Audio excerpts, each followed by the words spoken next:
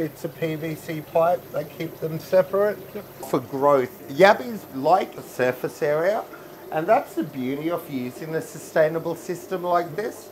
Shallow water, secure tubs, and you've got your food sorted. Excellent. So how many berries do you think she'd be holding there?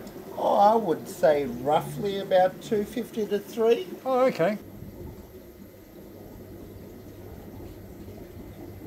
Now we're out the back of Emma's property, and just to give you a bit of a panorama, she's turned it into a little bit of an oasis, and we will get through the few different systems she has out here in a minute.